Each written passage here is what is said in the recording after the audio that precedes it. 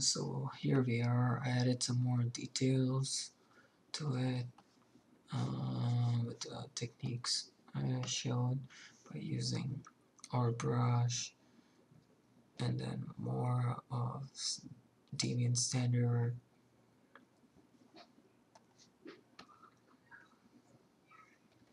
So another technique which I'll show you, which will help you to add more things to tertiary, more detail into a tertiary form, is using alphas. Now is the time when you use alpha to make your object or your armor look much realistic, because alpha is almost created from the images which exist. So here are some alphas which I downloaded from Pixelogic site. Pixelogic has a bunch of free alphas, so make sure that you go on the site and download them and make best use of it. So these are some fractals which will give you pores, more of them. This gives you more different types of details, like which you saw in oysters, finer details. These are all the details which you cannot sculpt by hand one by one. It'll take you forever. So that's the reason why you use an alpha to do that. So I just take a standard brush, drag rectangle, and use alpha, and that's a lot of intensity, and really put it subtle on top of my mesh. So it has to be really subtle.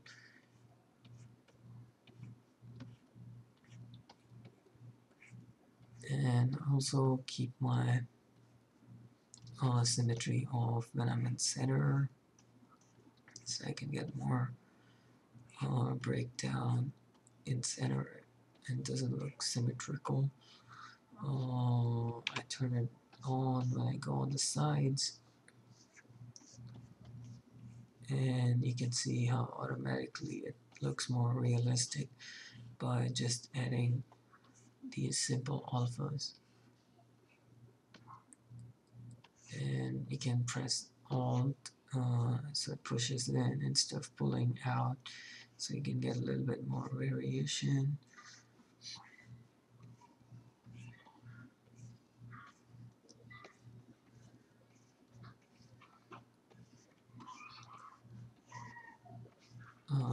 More variation, big and small forms. Sometimes I also use the spray, which is also helpful. So it randomly will spray the alpha around your object. It's really subtle, but it deforms the object a little bit. So you can see how it works on the flat surfaces, and then you just spray it all over the mesh, so it looks like there are fine details out there. Like right now, you can see how our highlights breaking down because of all that detail. I might add some more detail here with my abstract brush. So once you start making tertiary forms, you see like finer details. There are times when it is intentional. There are times when you accidentally see some forms which you really like, so try to pop them out, and it'll look really nice on your mesh.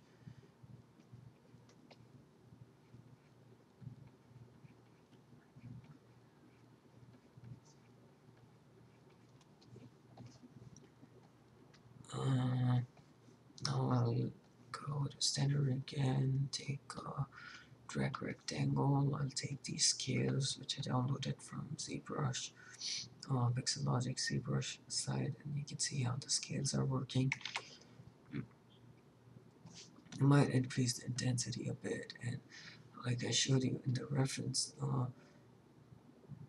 the details have to be in the opposite direction of your secondary detail. So it'll help a lot to break down forms.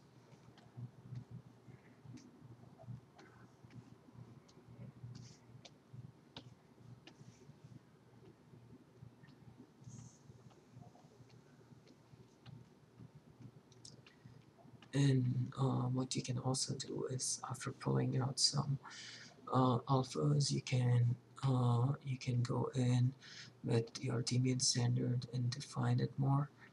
So it's not just that you're painting alpha on top of the mesh. You're also trying to sculpt through it so it looks more 3D. So this is what I do mostly for my tertiary details, is drag the alphas and then you see forms and try to break those forms which you're getting with your deviant standard brush, make them pop out more.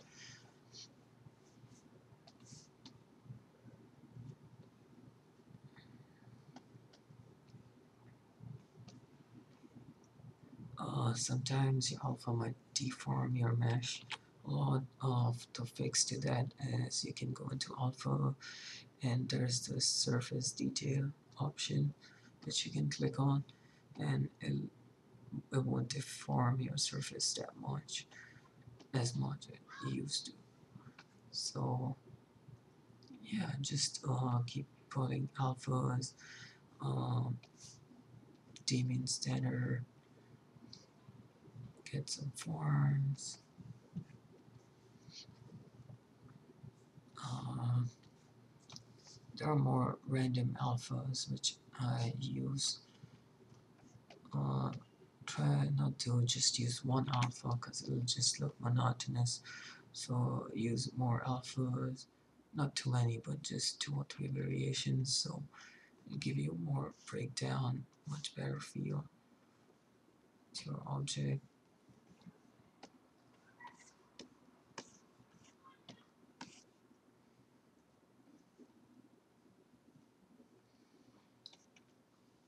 What I also do is sometimes smoothen out some part of it so it doesn't look like the same everywhere. So just smooth a little bit.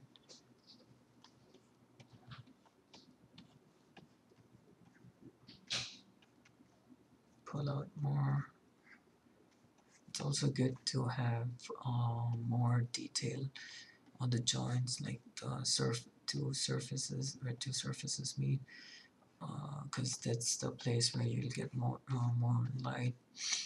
That's a place which will catch more light. So when it catches light, you can actually see all those details popping out, and it'll look really nice.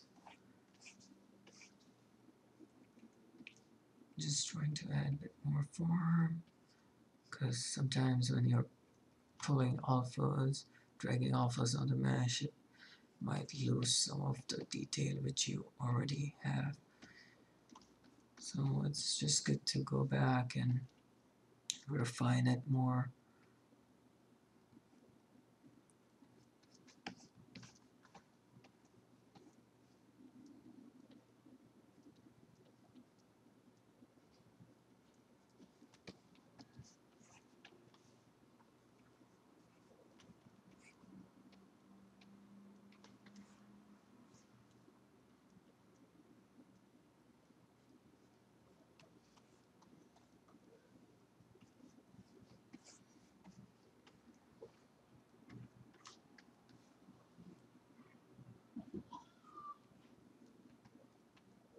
Just some finer details. It won't be seen, but it still makes difference, a lot of difference when you're lighting your object. Like, okay, it's you don't need to zoom in too much and work on like really small details, but just make sure that the details which you pull out, uh, they actually help your model to look better.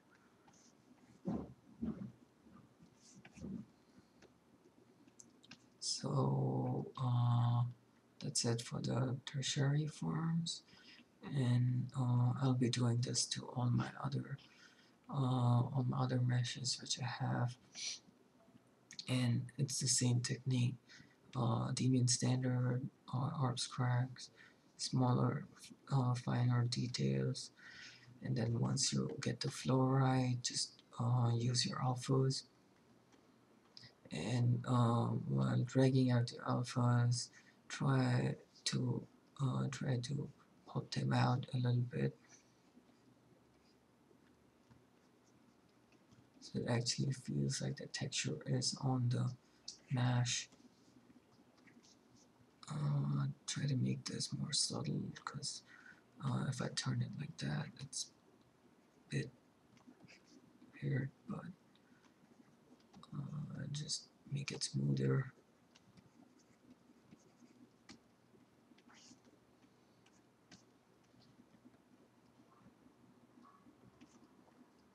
Yeah, so that's probably it for tertiary details.